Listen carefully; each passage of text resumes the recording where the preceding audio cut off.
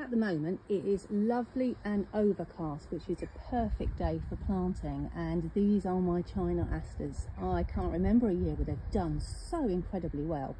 They are getting very big now and they will need some support. So my job for today is to get these into the ground. I've given all the trays a really good soaking about an hour ago, so they won't go into the ground dry, and then I can plant them and then give them a good old watering in tonight.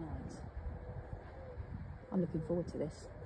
Just got to decide which colour is going next to which plant. I've got some samples as well this year. Can't wait to show you.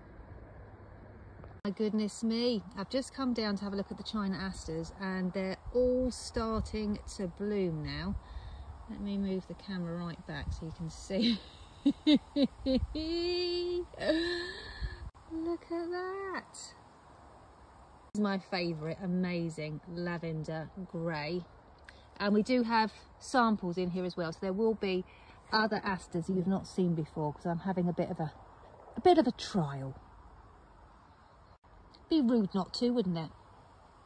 These are the king size apricot. They're taller. They've got this beautiful, delicate apricot-y colour, and they're a mix. So these are singles, doubles, and semi-doubles in this beautiful, delicate apricot-y colour. They've still got a little bit more opening to do, and look, we've got so many buds. So many buds. They look absolutely wonderful, jumbled up together in arrangement, all the different shapes and sizes. Absolutely exquisite.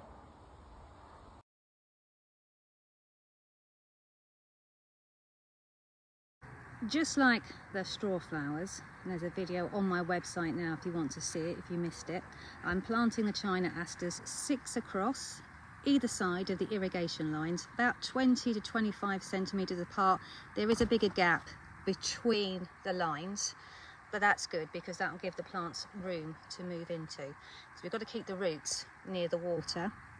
I'm planting them again slightly deeper than normal because they are so tall. I'm not actually late planting them. This is the week that I always plant my China Asters out, and they've just grown so incredibly well this year.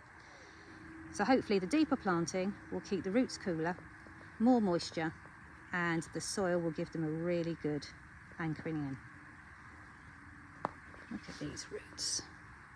They're just pulling out, look at them. Ready to go.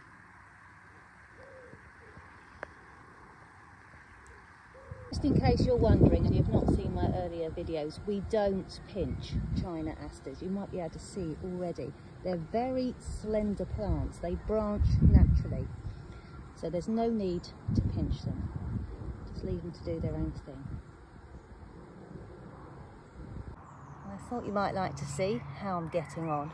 And I am done. Finished. Look at all those smart rows of China Asters. You can see that Neil's frames are now back in place.